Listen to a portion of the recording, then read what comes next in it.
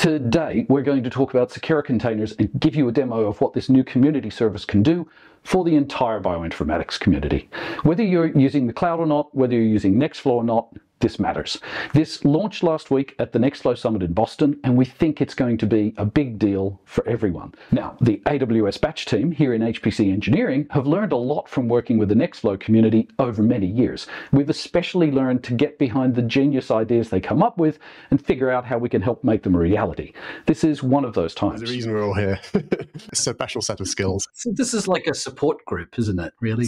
Anyway, this community container project will remove a giant pain in the butt for people who just want to run their pipelines without faffing about on the details of how to build containers or being stuck with the ones that are on offer that may just not work for them. It'll also enable the widespread use of alternative architectures. In the near term, that means containers based on Bioconda and PyPI in ARM64 format. This is awesome news for portability and for reproducibility too. I'm a very paranoid bioinformatician. I take reproducibility very, very seriously, and a lot of the work I do is with the community pipelines from NF Core, this kind of lovely bioinformatics community we've built around about collaborating on pipelines. And those images are being used thousands of times all the time, so you don't want to be messing around there. You want it to be built and stored. Wave will build the image for the first time, and then it will return it to you immediately. But async in the background, it will also push that to a Docker registry. And then if someone else requests the same image again, it will just fetch it from a registry. So it only ever does the build that one time.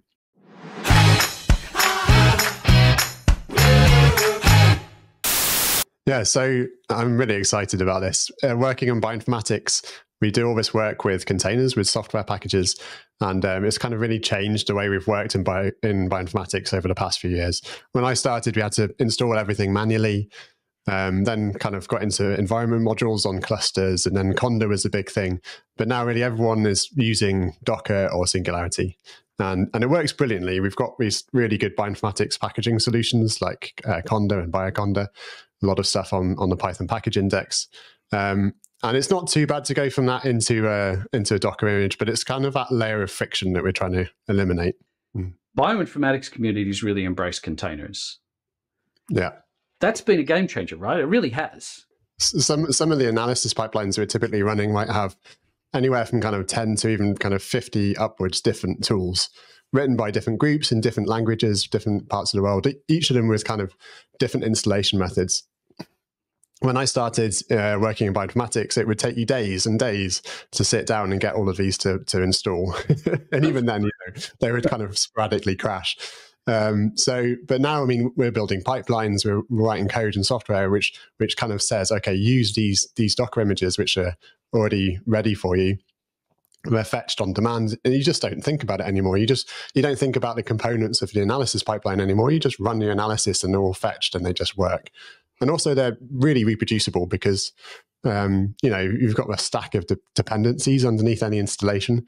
But if you run that installation once and kind of save it basically in an image, in a container, then it's the same for every person who runs it on every machine, which is much, much better in terms of reproducibility. Right. But there's still a pain in the ass factor about using containers, right? Yeah. You still have to actually build the thing. Yeah. So... drum roll, enter Seqera Containers. Exactly, yeah. So, I mean, Seqera Containers is kind of this web interface you can go to through the Seqera website. You kind of pop onto containers here, and you can type in any package name that you're interested in. So, at the moment, it works with anything from the Python package index, so PyPI, and anything from Conda. It can be any Conda channel. By default, we just show Conda Forge and Bioconda because for most people using this, those are the two channels which are most important. But anyway, so then I kind of tap in, I don't know, I want to do align some DNA sequences using BWA. I can search BWA, and here we go on Bioconda. I've got the BWA package. I add that in, and then I click Get Container. And straight away, I've got my my kind of Docker URI there that I can copy and throw straight into whatever analysis I'm doing. Phil also wanted me to mention that every container gets inspected by Trivy because security is job zero. And every container also gets a full bill of materials for every build. It's like, so far, this is pretty similar to kind of a typical Docker registry. There's already kind of biocontainers and other projects which pre-build packages such as all the Bioconda packages, and so there are containers you can pick up and go run with. But what's a bit different here is that these images in Seqera Containers are being built kind of on demand, basically. So what I can do, which is really kind of a bit of a game changer, is very often you want to use multiple Bioconda packages in kind of together. So maybe I want to take the outputs from BWA and pipe those into SAMTools. So I can tap in SAMTools here, search for that, and add that in as a second piece of software into the container. So now I've got BWA and SAMTools. That's the really key thing. I don't have to think about whether the image exists anymore. I just build whatever I want. I want to add Picard, search for Picard, throw that in, get container. So that's quite literally that has created the container on the fly. That happened faster than anybody could reasonably compile any of that stuff. So pretty clearly we've got cache binaries of these previously compiled things in there because we've probably compiled them for somebody else before. And we're giving somebody a container address like more or less instantly. Yeah. And what's nice is that we're not dependent on that container cache. It doesn't have to exist already. So I'm always biased. I use my tool MultiQC as an example for everything. Now, I haven't built an image with this combination of packages before. So if I click Get Container, this time it's not going to be instant, because this time I've requested something that's not in the cache, and it's going to go off and it's going to build it. However, because the Docker URI is based on a hash of the Conda environment and the Docker file, I can start using the Docker URI immediately. And also, Wave, which is powering all this in the back end, is clever about this. So I could even run Docker pull on this right now, and the command would work, but it would just sit there and wait in the terminal until the build is finished, and then immediately start downloading it. That is absolutely genius. So it might take, 3 or 4 minutes to build this container, but it doesn't slow me down at all because I can already start pulling into my code and start using it immediately. You could actually be pulling things from PyPI as well as Bioconda, as well as Conda Forge. They could be coming from three different sources. You could end up with a container that's truly mulled between different distributions, right? Yeah, so I mean, we cheat slightly with this because we basically, at the moment, use Conda to pull the PyPI packages. So if I add in fast API here, and it's coming from pip, and then add in, I don't know, MultiQC. MultiQC again, because it's such a good package. Such a good package off Bioconda. And I'll hit Get Container. Now, I haven't done this before, so this is going to take a couple of minutes to build. But when we see the build details, if I go to ones I've built previously, I can click on details, and you can see here's the environment file. This is the Docker file that was used to build from that. And then I've got the full build logs as well, so I can see exactly what went into everything. So now a key thing, when do these URLs expire? Never. Right. That's the correct answer. So that's kind of the origin of this whole project, really, for me. The tool that sits underneath this that powers the whole thing is called Wave, which is a piece of open source software by us at Seqera, and that does all the building on demand. It's been around since last year. But usually when you use it, it just kind of gives you basically a temporary image. It builds it and then it caches it for about 72 hours. And then it's kind of wipes. And the next time you ask for it, it's built again. And that's fine for most cases. But I'm very paranoid. I'm a very paranoid bioinformatician. I take reproducibility very, very seriously. And a lot of the work I do is with the community pipelines from NF Core, this kind of lovely bioinformatics community we've built around about collaborating on pipelines. And those images are being used thousands of times all the time. So you don't want to be messing around there. You want it to be built and stored. And so what we do here is actually Wave will build the image for the first time, and then it will return it to you immediately. But async in the background, it will also push that to a Docker registry. And then if someone else requests the same image again, it will just fetch it from a registry. So it only ever does the build that one time. And so these things will hang around long term. They'll be there so that this is part of the goal here is to support reproducibility. I mean, that's seriously important. But we just want things to work as much as anything else. We just want things to work. Now, this is only available to people who use the cloud, right? No, no, not at all. So, I mean, it's powered by AWS. We've put your load out down there because, like you say, we're working together, and all the infrastructure is being hosted there. But don't be fooled, because this Docker pull command will work for anyone, anywhere. There's no authentication required. It's got very high pull limits, because we know that's how it works with Nextflow. Like I say, if you run a pipeline, you might want to pull 50 or 60 containers within a few seconds. So that will work. This is going to be a super high performance, super efficient container registry for bioinformatics containers that people can use long term, anytime they like, and it's more or less real time, close to real time response. To build your containers on demand when you need them. Yeah, and if anyone's listening who's using HPC and they're like, okay, well, it might work, but I don't want to have Docker installed on my HPC system, then we've got you covered as well, because we also support builds for Singularity. And this is if I select this, it will do a native build on the back end using a Singularity container spec file. So it's a proper OCI compliant container for Singularity, natively built. And I can even get a URL returned, which allows me just to download that CIF file directly without having Singularity installed or anything. So now the other thing there, just to the right of that is another button, another pull-down menu, which is interesting to us, right?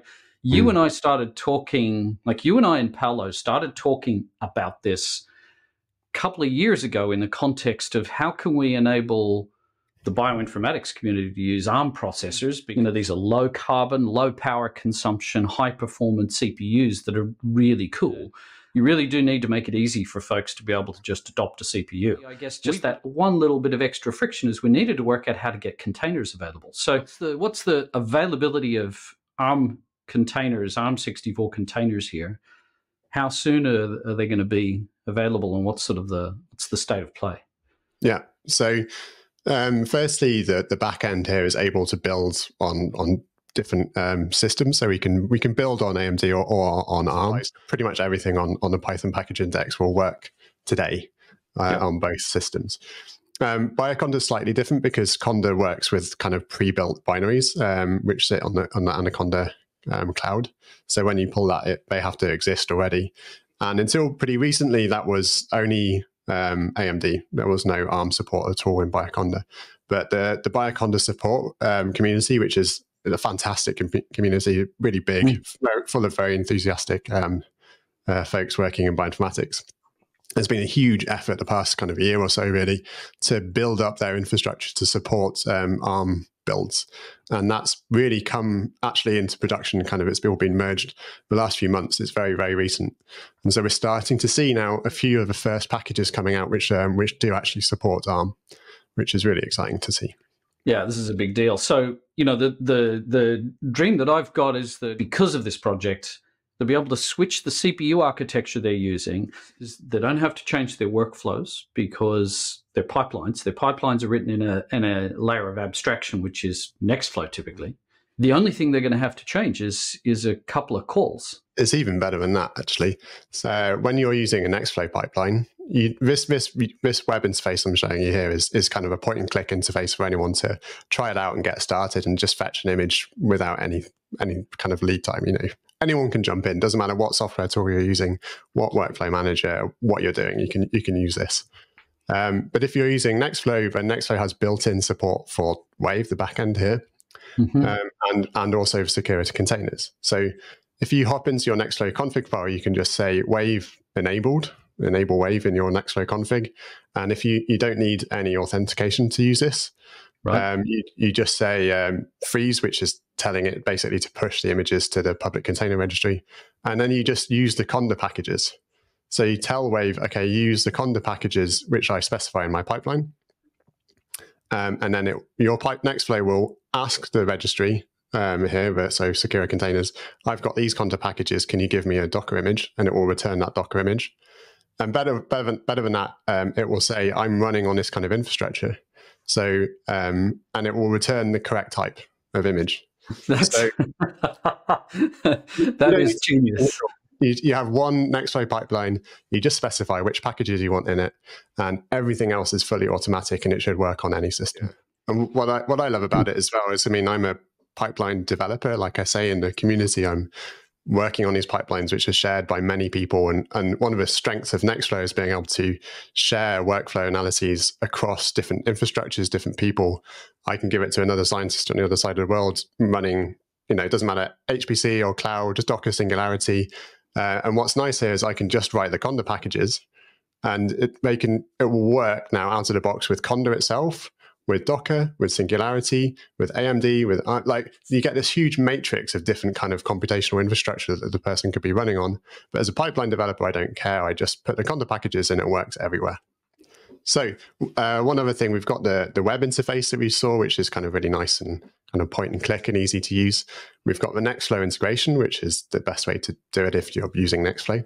But I mean, all bioinformaticians, there's kind of a bit of a running joke about not necessarily needing a graphical user interface at GUI. We love to work on the terminal. So we've got a command line tool as well, which is just called Wave. You can install it. I'm on Mac, so I do Brew. I can install it through Homebrew. And it's a command line tool, and it does all the same stuff. Like, this is all based off an API backend, and the command line just kind of makes it easy to work with that. And so this is great. I mean, I can do this really quickly. I can do Wave, Conda package.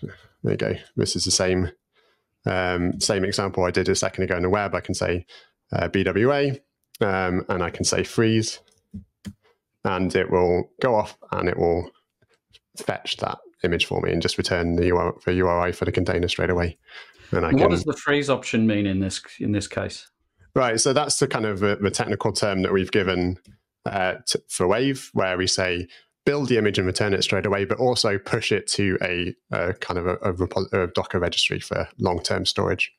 Now, normally when you do freeze, you would say you give -- build repository, and you say use my, I don't know, Docker Hub or key.io or ECR, whatever. I have my own private registry, and it's over there, and I want you to build this image and store it there. And then Wave can handle all the authentication that we do through secure platforms. So you keep all your credentials there, and Wave will push and pull and kind of act as a proxy, basically, for that custom registry.